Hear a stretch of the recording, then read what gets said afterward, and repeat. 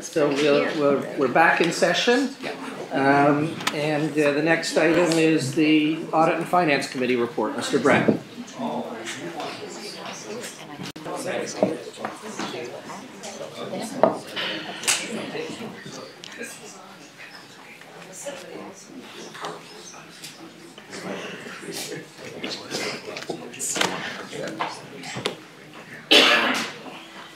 Morning, Treasurer and Convocation. What we have before you is the budget for this year, and if you go to board books at tab 3, and the motion itself begins at page 43, I believe. Let me just check here.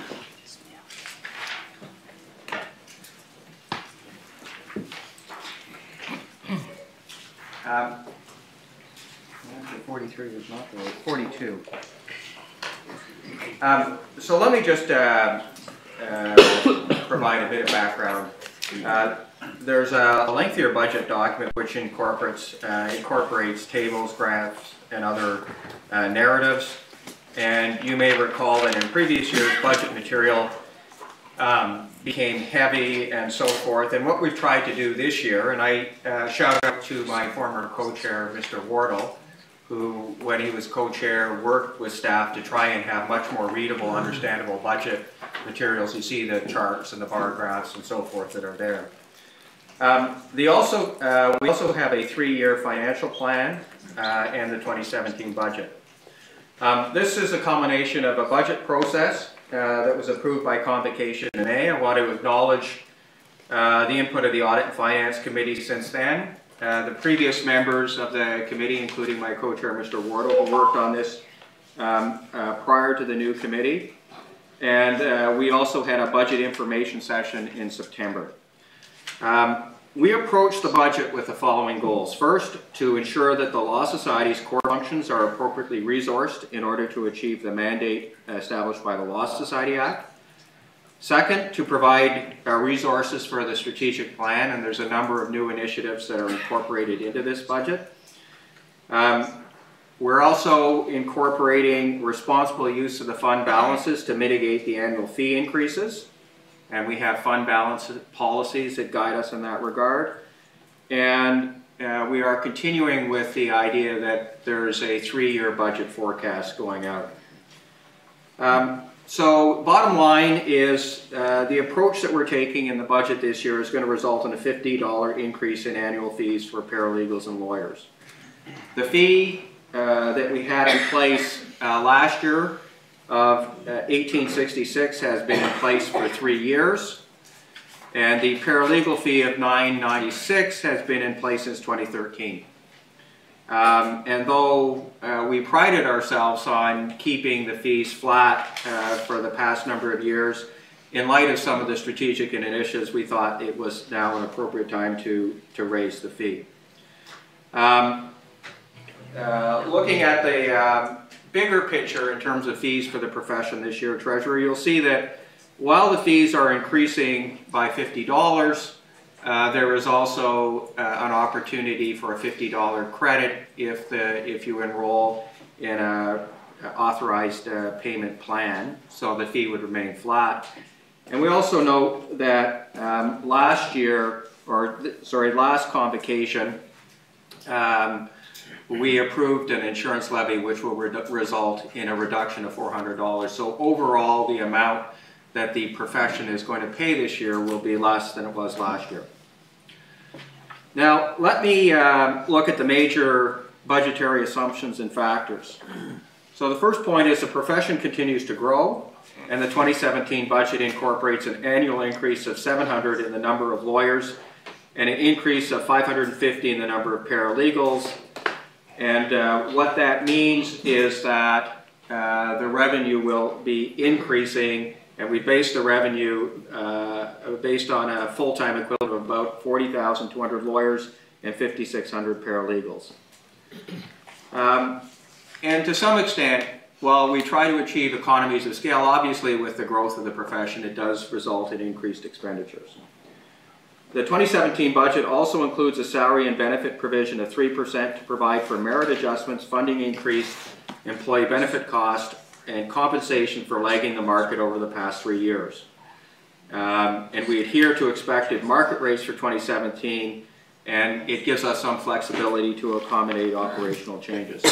And I note that when some people have raised questions about this, a 3% increase does not mean that every staff member is going to get a 3% increase. What this is, an overall envelope that allows our staff to manage within that envelope. In some cases, people will not get increases. In some cases, there might be new hires. In some cases, people might move up and get a more significant than 3% increase. Lawyer compensation fund grant limit has increased to $500,000. Again, a step that we took at our past convocation. And that has resulted in part because of greater claims. And as a result of that, we've had to increase the amount of the compensation fund levy. For the 2017 budget, the CPD projection reflect status quo in the range of about 50,000 attendees. The lawyer and the paralegal licensing process fees have been kept unchanged from 2016. Budget for capital expenditures includes a provision of $2.1 million representing the initial investment in the modernization of the Society's licensee database. And part of that is we've had the same database for many years. That database cannot enable the Society to move forward to the next level in terms of providing service to the members and providing information to us, and we felt it was time to invest in a new database to achieve some of those operational efficiencies. I note, just in terms of the overall fees that we're recommending to Convocation, that fees for in other law societies range from $2,057 in BC to $2,520 in Alberta. So our annual fees here are in fact at the low end of the fee spectrum. And so that's it with respect to the fees. With respect to the Library Co budget, you'll see the budget is also before you. It's been incorporated into the materials. There's an ongoing review, and what we've done in this year is we've agreed to increase the funding as requested, but we've made clear that on a go-forward basis that until the transition process is in place, that we will not be increasing the overall funding in accordance with inflation.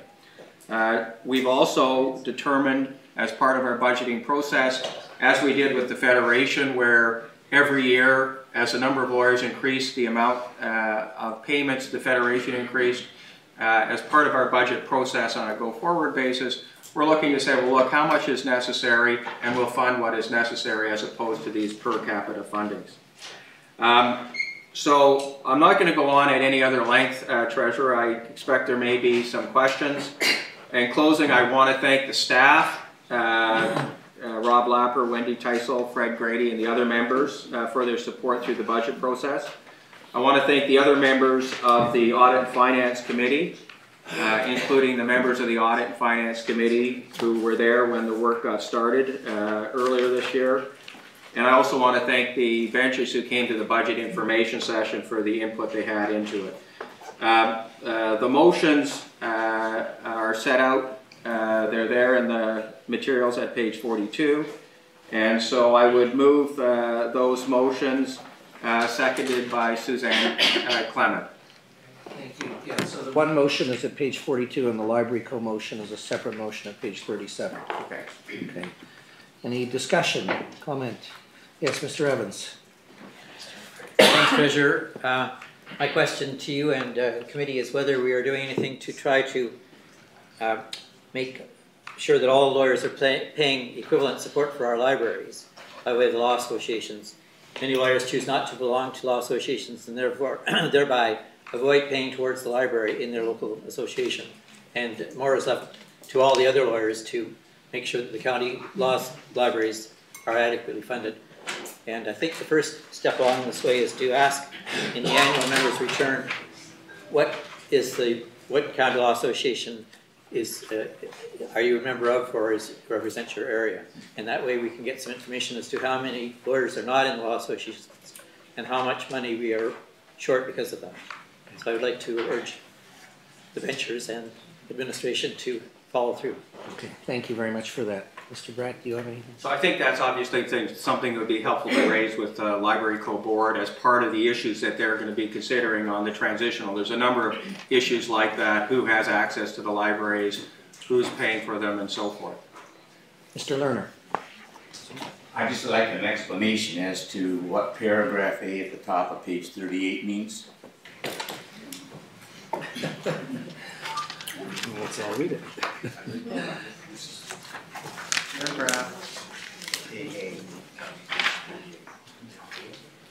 That there will be no further increase to the Law Society contribution. So what, just for the benefit of those who are not as adept as Mr. Lerner in navigating, paragraph A says there will be no further increases to the Law Society contribution to Library Co.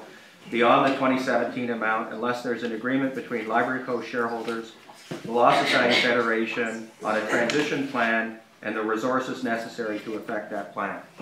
So this is part of the overall discussion. When the transition process began, there was an understanding that the funding of Library Co. would be held flat pending the transition, and the transition process should come forward whereby the actual demands and needs of the profession would be assessed and we would fund that. So the old process essentially was there was a flat fee. The flat fee kept increasing every year because as we called new people, the funding went up. And what the committee said and what was set out at the time was, look, we should fund the libraries in accordance with what their needs are. And I think everybody understands that the libraries play an important role. But an idea, it's a bit like what we did with the Federation. The way we used to fund the Federation was there a flat per capita fee. So every year their funding went up, but we didn't get an explanation from the Federation as to what the money was going to be used for and what money they actually required. So I think the point that is being made here, to be clear to Convocation, is that the result of the Library Co. review may well result in an increase in funding to libraries. If the needs of the profession are such that they require increased funding and they put together a plan as to what's necessary and so forth, we will fund that. But the old process whereby there was a flat amount that could be used, however, without any sort of accountability, we didn't think was part of a good budget process. Ms. Horvath? Just on Mr. Evans's question, the libraries are funded by the levy of $194 for every lawyer licensee, not by the association. I understand, if I could, Mr. Treasurer, I understand that. I understand we all pay the same amount to the Law Society, but many lawyers do not belong to their law associations, and those of us who belong pay $50, $75, or $100 through our associations to support the libraries. And many lawyers are not paying anything through the county associations to the support of the libraries. So what I would say, I understand that the way it works in the local is that some people belong to local associations and they pay additional fees. And in addition to the libraries, but they also get educational programs, they get to participate in, there's all sorts of programs that are made available. So I think if, to be diplomatic, I think both of you are correct in the sense that there is a flat funding that we provide to the libraries to support all of that. The local law associations, in addition, can have other programs that are funded through the local law associations, and I think it's a fair statement that some local law associations are much more active and presumably charge greater fees or accumulate greater fees because they have more people who participate. Some are less active, and so certainly from the Law Society's perspective and our committee's perspective, our view is the law library should be funded to provide the services that are necessary for the profession to practice law. And we will work with Library Co. through the transition process to identify what those needs are and ensure that they're adequately funded. Make sure all lawyers pay equivalently. Are there any other comments or questions on the budget? Yes, Mr. Gottlieb. Through you, Mr. Shavers, to Mr. Brett. Mr. Brett, as a sole practitioner that basically uses generic software programs, including a generic database program, which I then make appropriate Sorry, adjustments Mr. Gottlieb, to. I think you should move to close to a microphone. I doubt anyone on the phone will be hearing you.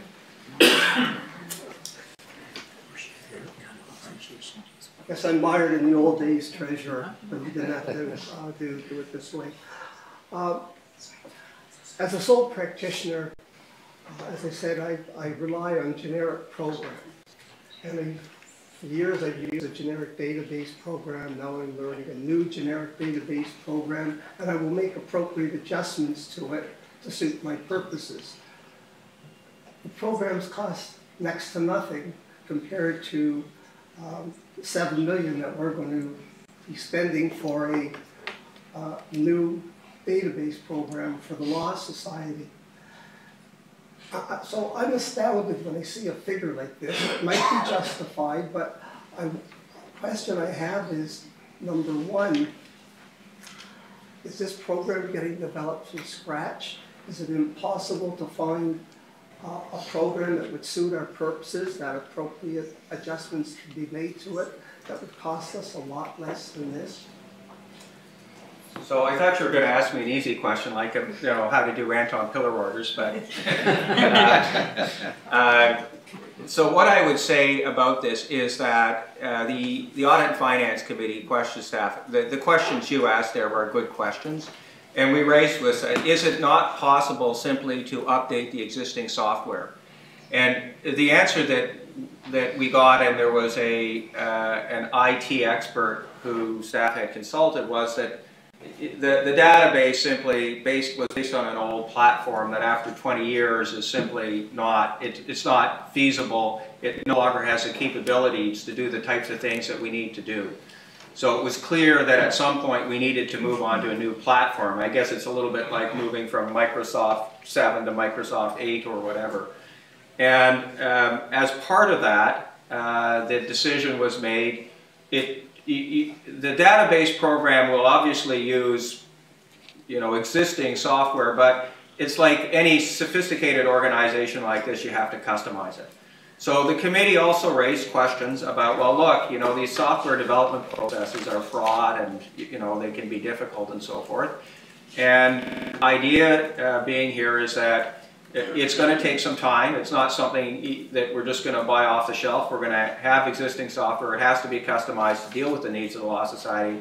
And certainly we at the committee thought that this was a good investment because long run, we think that it will facilitate the communications between the Law Society and its members, but it will also give us as Convocation the ability to generate information that the old program simply doesn't have the capability to deal with. So we felt it was time to invest, and obviously, whenever you're investing in new software, you can't guarantee that it's not going to be a few bumps along the road, but I can assure you that our committee is going to be asking those kind of questions as the project goes forward.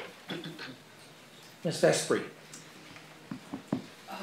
Thank you, Treasurer. I have a couple of questions.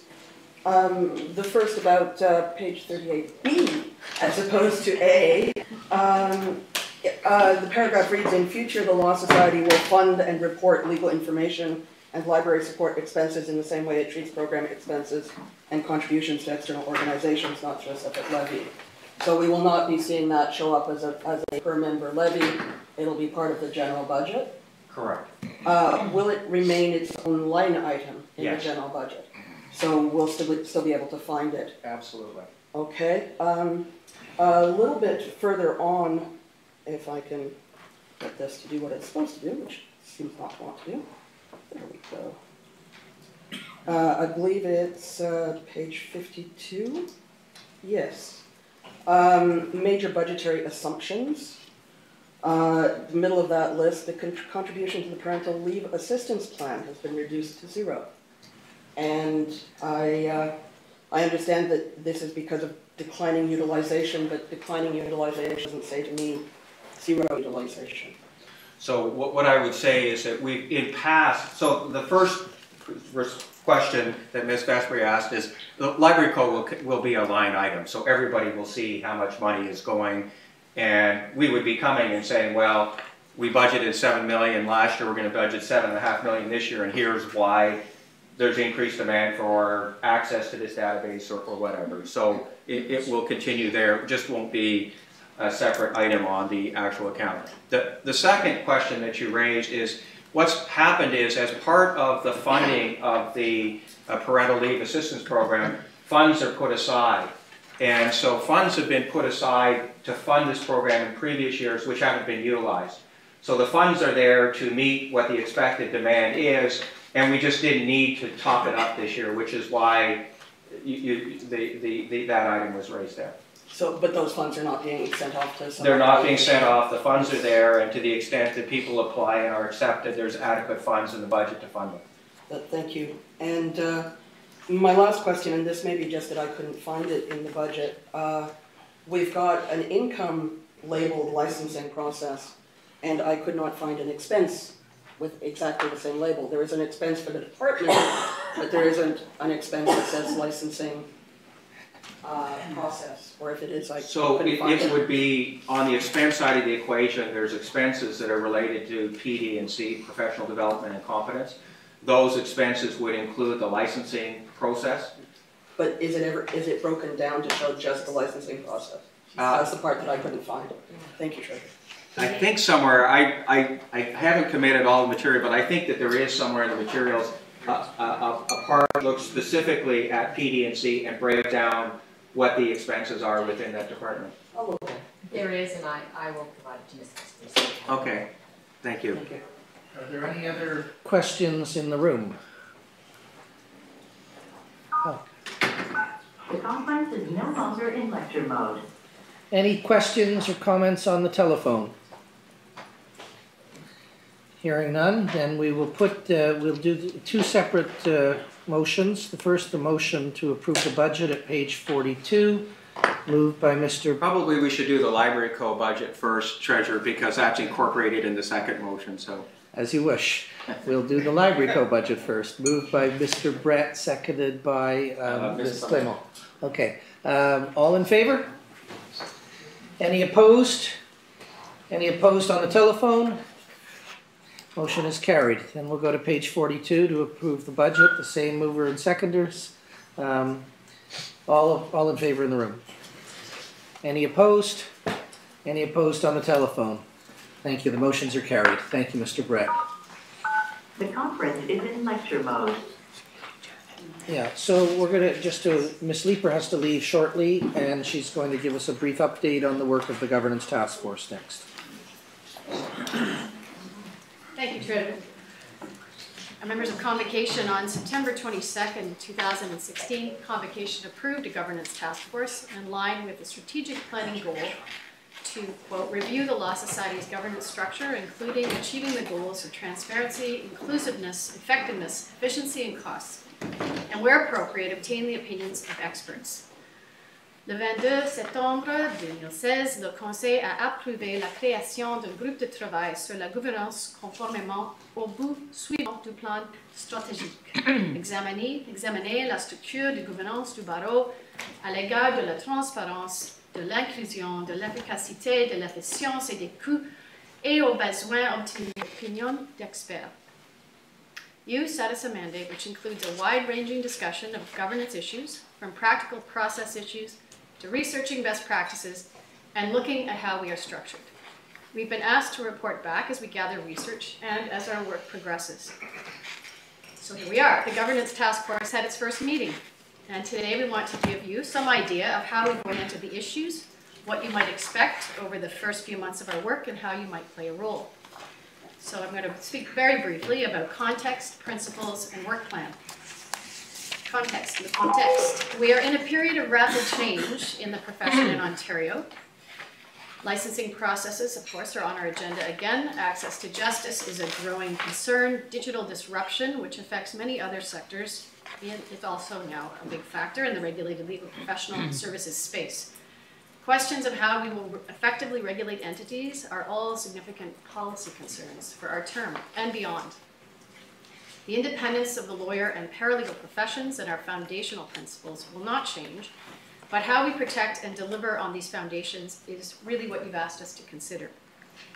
And signs of change have already been signaled by the Law Society. We have increased our consultative processes on any number of policy decisions.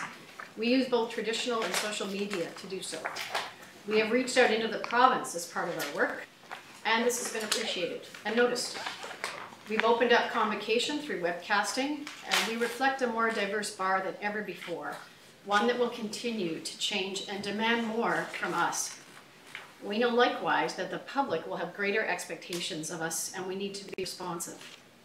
We need to be future-oriented, be aware of the realities of those entering our professions, and respond to the complex issues facing legal service providers and the public. That's our context. Les principes.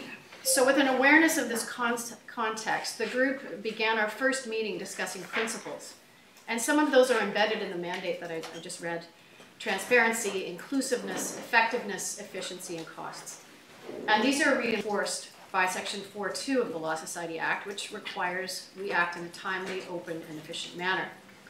We also talked about principles of equity, evidence-based policymaking, and ongoing engagement. So this morning, one of the things that we wanted to say to Convocation is that these are the principles that will guide work and our reporting to you. Preliminary work plan, plan d'action. So we've started to consider a list of issues. Our next meeting in November will be to continue with deciding on an appropriate work plan. Nous entendons travailler en même temps sur deux grandes catégories de questions. D'abord, des questions pratiques de procédures qui peuvent entraîner des changements en politique ou au règlement administratif, mais vraisemblablement pas de vastes études ou recherches et dont l'échéancier sera plus court ou qui devraient être abordées le plus tôt possible. Il s'agira, par exemple, de voir si l'évaluation des membres du conseil d'administration est justifiée ou utile dans notre structure et d'envisager un outil d'auto-évaluation à cette fin qui porte sur les besoins de formation des conseillers et le rôle dans le barreau, tel que noté dans le plan stratégique 2015 à 2019. Nous avons la chance d'avoir amorcé le travail avec le personnel sur ce sujet. So we plan to work concurrently on two issues. The first are practical process issues that may require policy or bylaw change, will not likely need extensive study or research, and should or can be accomplished in a shorter time. One such example is exploring whether evaluation of benchers as board members is useful in our structure, and considering a self-assessment tool for this purpose. This would relate to benchers' education needs and our role at the Law Society as noted in the strategic plan, and staff have begun some preliminary work on this idea already. The other category, longer term, will look at how Convocation, the Treasurer's Office, and committees are constituted to do their work, the potential for election reform, and even whether our historic name continues to be the best description of what we do and how we should be naming ourselves to the communities that we serve. Throughout all of these conversations, we plan to seek out research, consult as appropriate, and find the best methods for the particular issues. We will ask the questions, look for best practices, and bring our recommendations to you. So we will also try to report to you on an ongoing basis, briefly, but as we go along, so that Convocation is aware of the work, because it involves all of us. Merci beaucoup. Thank you. Thank you, Ms. Leeper. I'm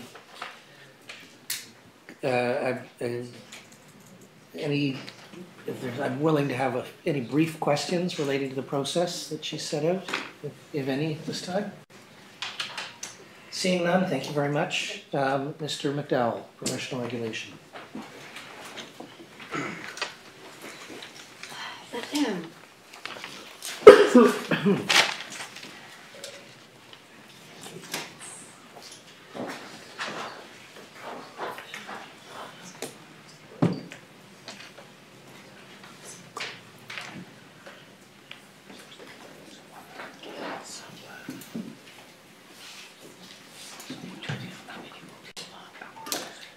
I'm here to propose a rule amendment. I'm tempted to say it is the best rule amendment, people tell me. But sure enough, page 251 of the board books.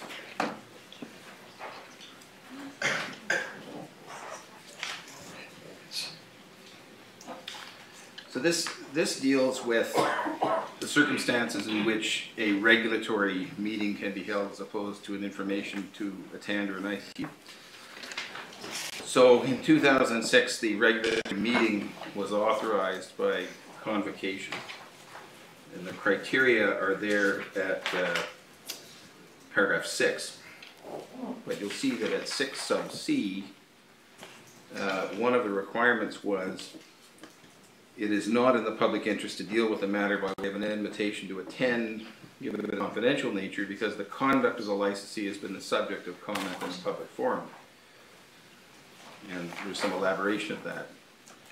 So, I guess at the instance of PAC, the committee has considered and agreed that a regulatory meeting should be capable of being held even when there is no public notice about it, where there's no public component to it, because in the appropriate circumstances, having a meeting which is held in public to counsel or admonish a licensee is a very effective tool, and is thought to be more effective than a private ITA.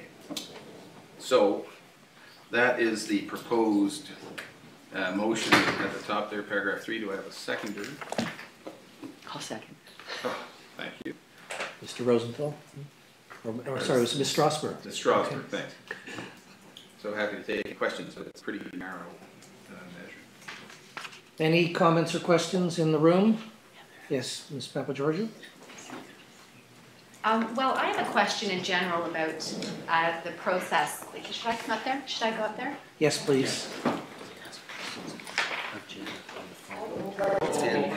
Oh, I'm plugging it. Okay, so I won't bring this. I was kind of looking forward to Jane Unplugged. No more passing out here. All right, so this is my question. Just the process that we have at PAC. I hope you don't mind that I'm going to mention you, Janice. Janice Krieger sent around an email some 3-4 months ago about PAC's process and asking that the process at PAC, where you're deciding what to do with a licensee, whether they're referred forward, should be changed so that it becomes devoid of information that would allow people to know the personal characteristics of the people being evaluated and deciding which stream they're going to go down. And the reason for this, as we know in the racialized task force as well as all of the Harvard studies, is that there's a very strong unconscious bias. And I guess my question is, as we look at, you're making changes now, have you considered that particular issue? Because that issue, I believe, was also emailed to the committee. So Ms. Horvath, with your permission, has generously agreed to let me duck this question. Sure. I would note that it's not really part of the motion. I know that. I'm aware that this issue was raised at the Professional Regulation Committee, and presumably is something that the Professional Regulation Committee, among many other things, may be looking at. I think that's right, but I mean, if there's a question about present practice, I would defer to my colleague, Ms. Horvath. I'm not sure we need, briefly, Ms. Horvath, but I don't think we need to go very far on that. I don't mean to suggest there's no merit to Ms. Papageorgiou's comment, but it's a little bit of a diversion. Well, I'm happy not to. All right. Okay. Ms. Ross was next.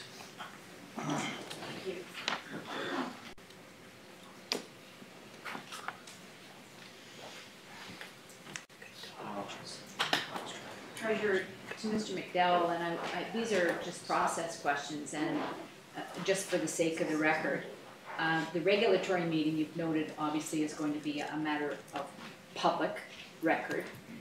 Who will be conducting the regulatory meetings? Could you advise us that on the record? And secondly, will the fact of regulatory meetings that are being scheduled and will be held going to be posted, for example, on the Law Society Tribunal website where the public and the media would normally think to look? Thank you. I believe, subject to some tinkering, that the regulatory meetings would be held before a disciplined panel.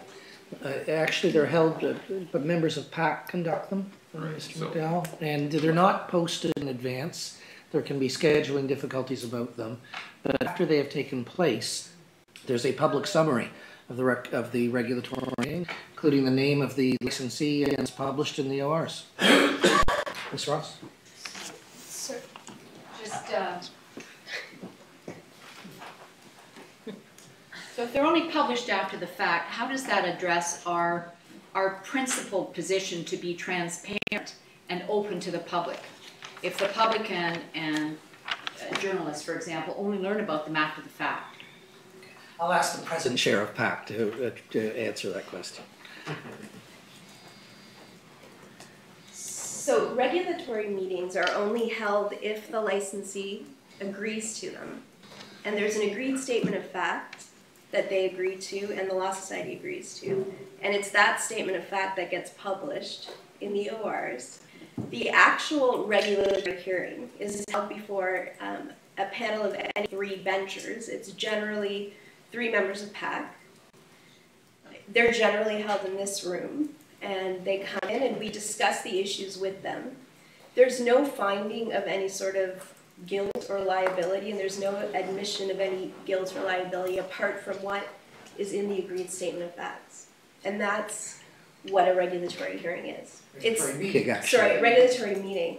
It's the same as an ITA, apart from the public published component.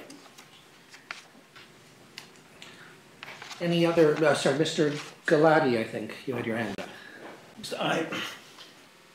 I watched the whole election last night, so I didn't get much sleep. I'm not sure I'm understanding this amendment. So what is not being, what's different here than from the previous proceeding? Well, the idea is held privately. Right.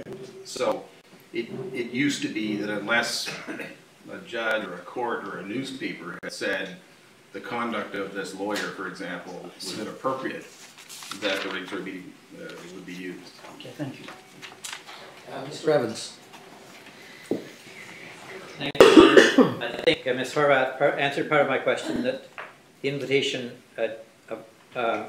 to the licensee could be declined by the licensee, but I'm wondering if it would be appropriate to have a notice to attend rather than just an invitation to attend, so that the attendance by the licensee can be mandated by PAC, and perhaps streamline our adjudication process by having some of these matters dealt with more expeditiously.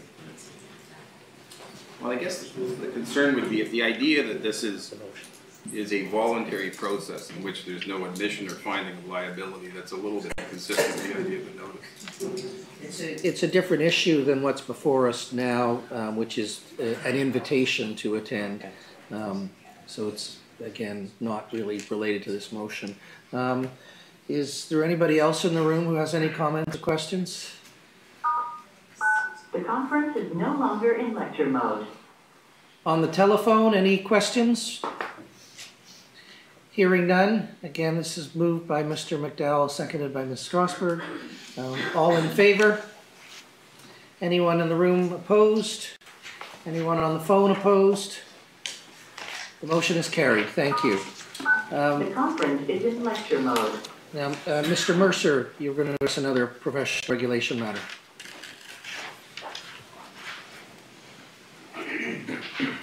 This is a report for information for Convocation. As Convocation is aware, in June, the Advertising and Fee Arrangements Working Group provided an interim report containing both issues raised and tentative directions suggested. Input was sought by the end of September. I want to tell you that we've now received nearly 80 submissions from 20 organizations and 59 individuals, including from lawyers, paralegals, firms, the academy, insurers, and associations representing lawyers, insurers, and injured people. Not the same organizations, to be clear. It's clear from a review of the submissions thus far received that there are a number of different perspectives on the advertising and fee arrangements issues. It's clear within the professions how people do business, how people attract clients, affect their views on what arrangement should be allowed. It's clear that insurers have issues and perspectives. The same is true for organizations of injured people. That makes these issues always difficult because where we have alignment within the professions and with the public, life is easier. Where we have a number of different perspectives, issues are more challenging. From a preliminary review, it appears that there are some questions that are more straightforward than other questions. I suppose that's no great surprise. There are some areas where there is relative alignment and relative consensus. There are other areas where that's not true, and of course the spectrum goes further than that. What I want to tell you with respect to the work of our group is that we've already met once to review the submissions received. We'll be meeting again this week. My expectation is that we will attempt to delineate those issues which can be dealt with more easily than others, and that we will bring forward recommendations through the Professional Regulation Committee to Convocation, not all at once, but as we're able to move them forward so that we don't end up many months from now with a big report. And what we want to do is to move deliberately, thoughtfully, and promptly as we can. The other thing that I want to note is that one of the points raised in our June interim report is that bylaws, professional conduct rules, and commentary and changes to them are only part of the puzzle. We currently have the Professional Regulation Division charged with investigating, where appropriate, compliance with our existing rules. Much of the work of PRD is unseen, with thousands of matters dealt with, sometimes with guidance, direction, and diversion, but only hundreds of matters going forward into the disciplinary process each year. As a result, there is much activity, but much which is unseen. And that's why I want to tell you what is happening at a high level within PRD in respect to these issues. The Law Society Act, as you know, requires investigative confidentiality. That makes it difficult for us to observe what's happening and for the profession and the public to observe what's happening. But I can report that one of the early steps taken by our new Executive Director of Professional Regulation has been to form a strategic priority team within PRD to undertake investigations in this area with a view to ensuring coordinated and policy-focused attention is brought to bear. This proactive approach reflects the significant importance placed by the Law Society on this area. I hope to report further in the new year. Thank you very much, Mr. Mercer. Anybody wish to ask any questions of Mr. Mercer on this update? The conference is no longer in lecture mode. Any questions on the telephone? Hearing none, we'll move forward. Thank you, Mr. Mercer. The Tribunal Committee, Ms. Murchie.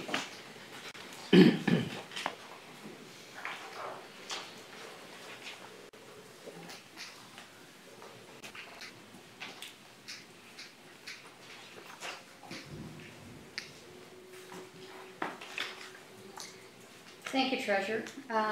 I too have rule amendments for Convocation's approval, and Mr. Wright is here as well in the event there are questions of a significant nature.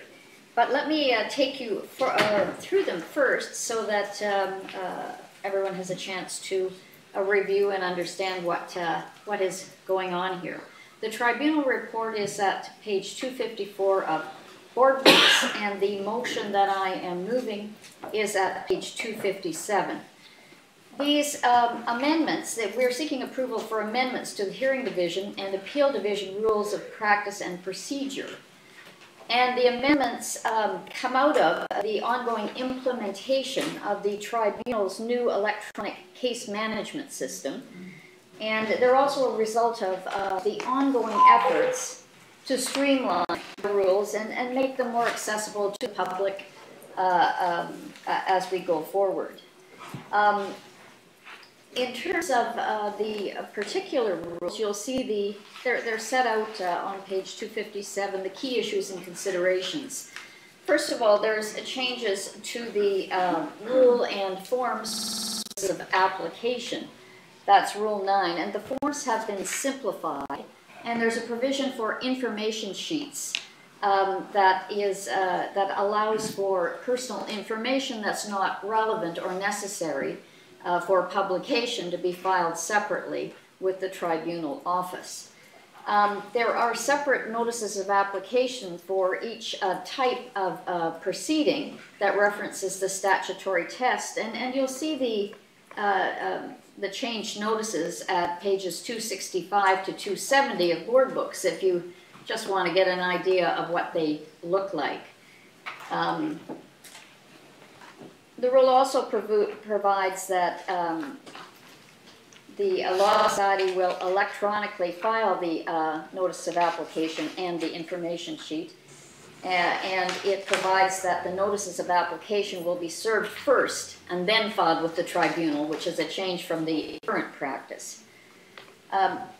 The information sheet is a separate information sheet with personal information, as I said, and there's no intention to post it or make it public.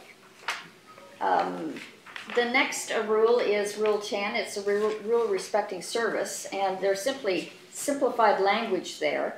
It also provides for email service without consent. There are some amendments to the Rule 21 on interlocutory suspensions. It provides that interlocutory suspensions are to be set as a separate type of proceeding. So this ensures personal service of the interlocutory suspension motion or application. And it also allows the tribunal's office to collect consistent statistics, because right now there's two methods really of seeking an interlocutory suspension, and so it's difficult to track. The next set of amendments relates to Rule 2603 and the form of orders. And the order format is set out at Rule 2603, and it's simplified. It enables the orders to be published, and it makes summaries unnecessary. And I can, thought I'd written down the page of it, but you'll see that the form for the order is sets out what exactly is required, and so that there will be consistency throughout. And I lost it here. My apologies, Treasurer.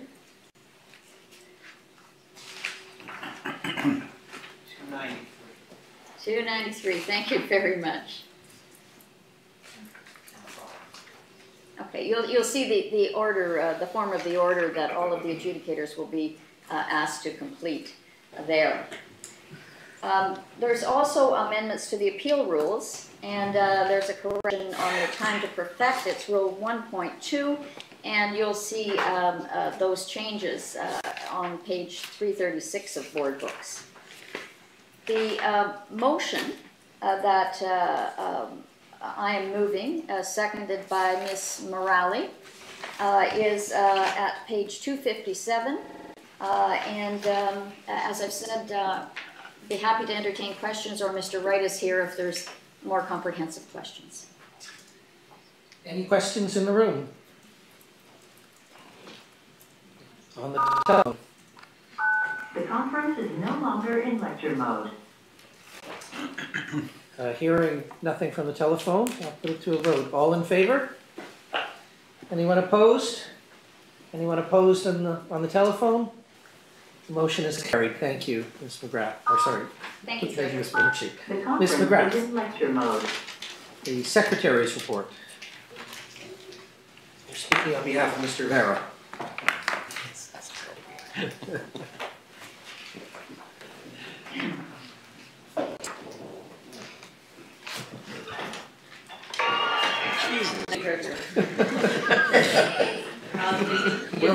The election's over. The motion is found at pages 365 and 366 of board books, and these changes come about as a result of the changes to the Law Pro policy dealing with seconded lawyers. These are, and it's primarily to exclude claims brought by corporations against seconded lawyers where they are.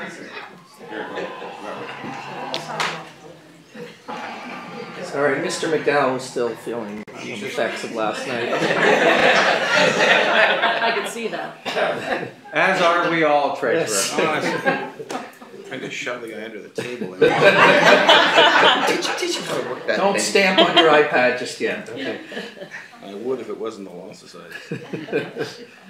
Sorry, Ms. McGrath, go ahead. Thank you.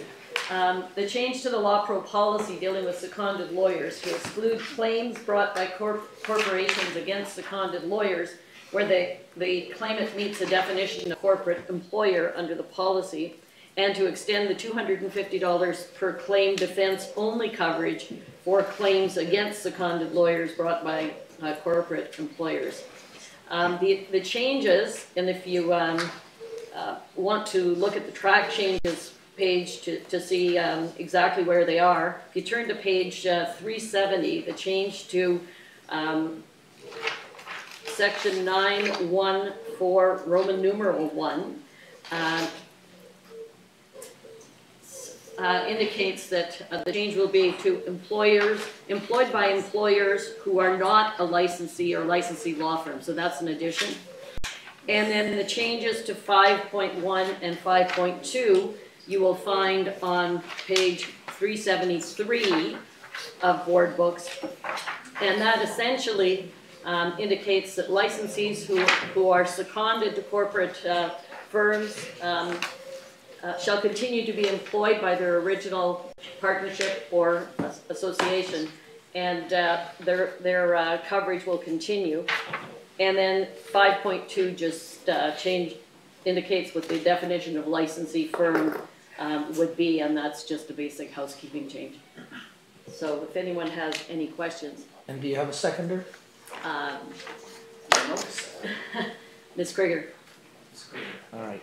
Mr. Chardon, oh, sorry, any comments or questions on this bylaw amendment?